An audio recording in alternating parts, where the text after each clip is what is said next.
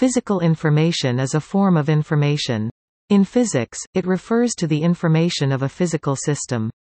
Physical information is an important concept used in a number of fields of study in physics. For example, in quantum mechanics, the form of physical information known as quantum information is used in many descriptions of quantum phenomena, such as quantum observation, quantum entanglement, and the causal relationship between quantum objects that carry out either or both close and long-range interactions with one another. In a general sense, the information of an entity is that which resolves the uncertainty of its properties. It answers the question of what that entity is, and can thus be considered that which specifies the existence of that entity and the nature of its properties, which themselves are also entities.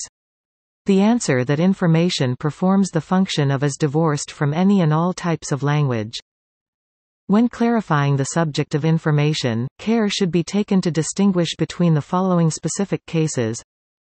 The phrase instance of information refers to the specific instantiation of information, identity, form, essence, that is associated with the being of a particular example of a thing. This allows for the reference to separate instances of information that happen to share identical patterns.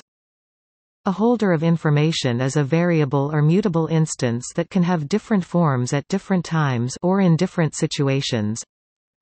A piece of information is a particular fact about a thing's identity or properties, i.e., a portion of its instance. A pattern of information or form is the pattern or content of an instance or piece of information. Many separate pieces of information may share the same form. We can say that those pieces are perfectly correlated or say that they are copies of each other, as in copies of a book. An embodiment of information is the thing whose essence is a given instance of information. A representation of information is an encoding of some pattern of information within some other pattern or instance. An interpretation of information is a decoding of a pattern of information as being a representation of another specific pattern or fact. A subject of information is the thing that is identified or described by a given instance or piece of information. Most generally, a thing that is a subject of information could be either abstract or concrete, either mathematical or physical.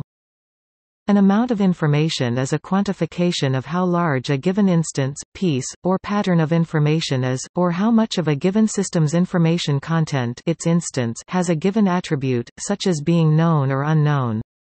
Amounts of information are most naturally characterized in logarithmic units, as the above usages are all conceptually distinct from each other, overloading the word information by itself to denote or connote several of these concepts simultaneously can lead to confusion. Accordingly, this article uses more detailed phrases, such as those shown in bold above, whenever the intended meaning is not made clear by the context.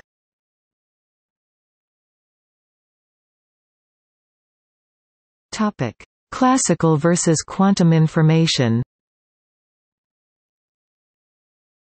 The instance of information that is contained in a physical system is generally considered to specify that system's true state. A realist would assert that a physical system always has a true state of some sort, whether classical or quantum, even though, in many practical situations, the system's true state may be largely unknown.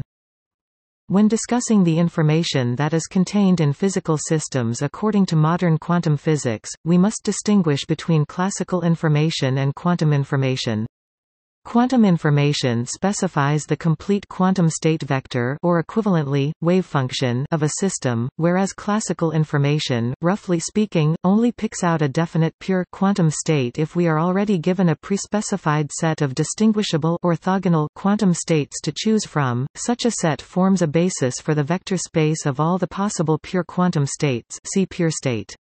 Quantum information could thus be expressed by providing 1 a choice of a basis such that the actual quantum state is equal to one of the basis vectors, together with 2 the classical information specifying which of these basis vectors is the actual one. However, the quantum information by itself does not include a specification of the basis. Indeed, an uncountable number of different bases will include any given state vector. Note that the amount of classical information in a quantum system gives the maximum amount of information that can actually be measured and extracted from that quantum system for use by external classical decoherent systems, since only basis states are operationally distinguishable from each other. The impossibility of differentiating between non-orthogonal states is a fundamental principle of quantum mechanics, equivalent to Heisenberg's uncertainty principle.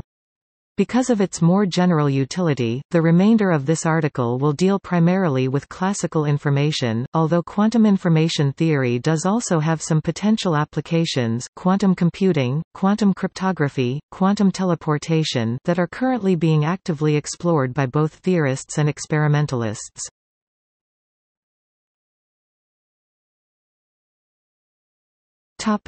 Quantifying classical physical information. An amount of classical physical information may be quantified, as in information theory, as follows. For a system S, defined abstractly in such a way that it has n distinguishable states orthogonal quantum states that are consistent with its description, the amount of information iodine monosulfide contained in the system's state can be said to be log n. The logarithm is selected for this definition since it has the advantage that this measure of information content is additive when concatenating independent, unrelated subsystems, e.g. if subsystem A has n distinguishable states I(a). Log n information content and an independent subsystem B has m distinguishable states iodine monoboride. Log m information content, then the concatenated system has nm distinguishable states and an information content I(ab).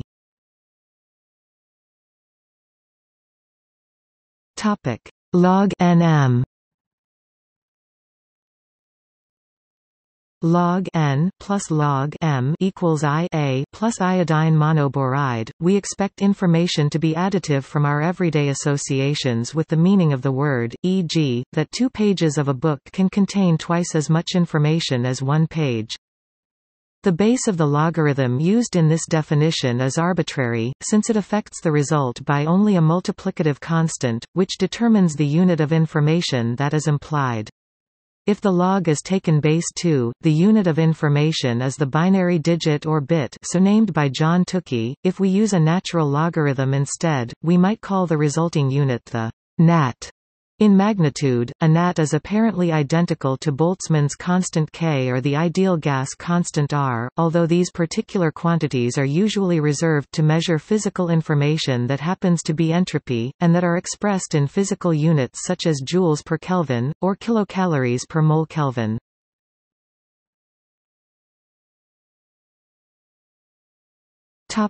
Physical information and entropy.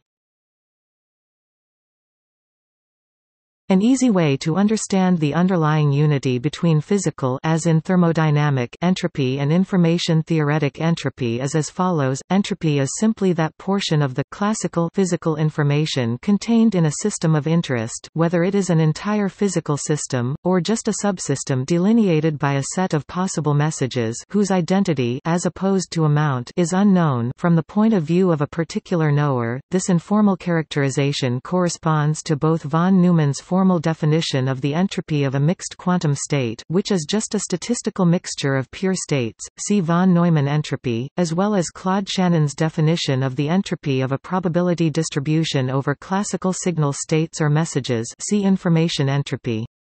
Incidentally, the credit for Shannon's entropy formula, though not for its use in an information theory context, really belongs to Boltzmann, who derived it much earlier for use in his H-theorem of statistical mechanics. Shannon himself references Boltzmann in his monograph. Furthermore, even when the state of a system is known, we can say that the information in the system is still effectively entropy if that information is effectively incompressible, that is, if there are no known or feasibly determinable correlations or redundancies between different pieces of information within the system.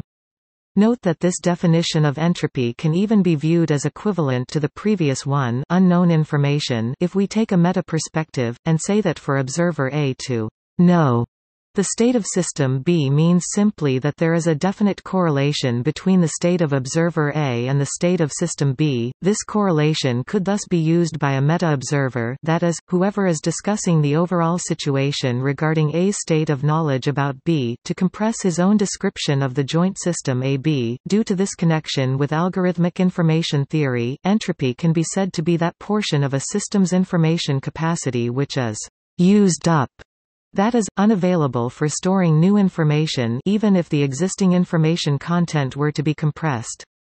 The rest of a system's information capacity, aside from its entropy, might be called extropy, and it represents the part of the system's information capacity which is potentially still available for storing newly derived information.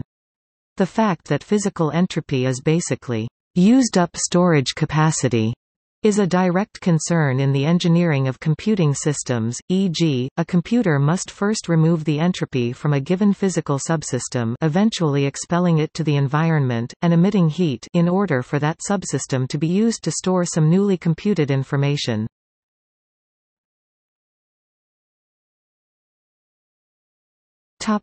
Extreme physical information. In a theory developed by B. Roy Friedan, physical information is defined as the loss of Fisher information that is incurred during the observation of a physical effect. Thus, if the effect has an intrinsic information level J but is observed at information level 1, the physical information is defined to be the difference I-J. This defines an information Lagrangian. Friedan's principle of extreme physical information or EPI states that extremalizing I-J by varying the system probability amplitudes gives the correct amplitudes for most or even all physical theories. The EPI principle was recently proven. It follows from a system of mathematical axioms of L. Hardy defining all known physics.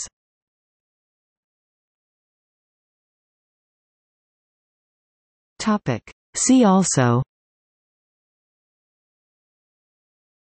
digital physics, entropy in thermodynamics and information theory, history of information theory, information entropy, information theory, logarithmic scale, logarithmic units, reversible computing for relations between information and energy, philosophy of information, thermodynamic entropy.